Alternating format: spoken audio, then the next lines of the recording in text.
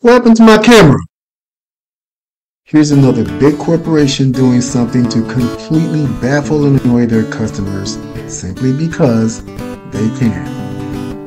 Hopefully, you haven't already been doing what I actually did, searching all over YouTube and sites that advise you to do the whole nonsense of going to Device Manager and updating drivers and so on. Surprise, surprise, none of that works.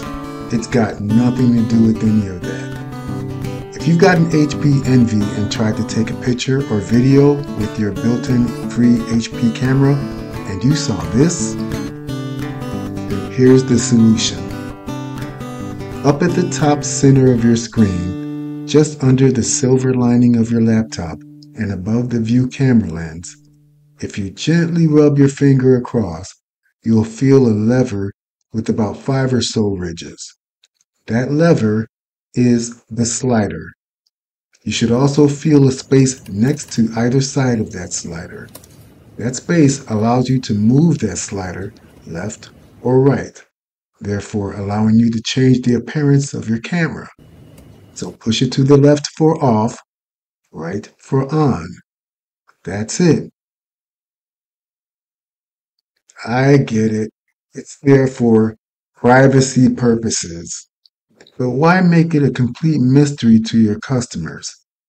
I love how these corporations are so concerned about preserving our privacy and do more to keep us out, rather than making it easier for us to get in touch with a real human being who can actually help us. I continued to purchase within the line of HP laptops and moved on to the 17-inch screen Envy. It turns out that my original HP laptop also had this switch above the lens. But guess what? I never realized that because I never had to use it. The camera was always on the on switch. What pisses me off the most is if you go to their own help tips, which you always know is never really going to be helpful anyway, they start to send you on a goose chase talking about buttons and switches.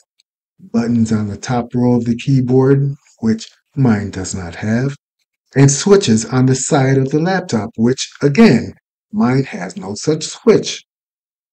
Finally, it does show at the very end the Envy's camera shutter on-off switch. But because of the color contrast, the diagram looks nothing like reality. And why even waste our time by putting information that has nothing to do with our laptop? When you're sitting at your desk in normal lighting, you don't even see that slider. Who designs this? And who wrote the help instructions? Am I right? What do you think? Did this video help?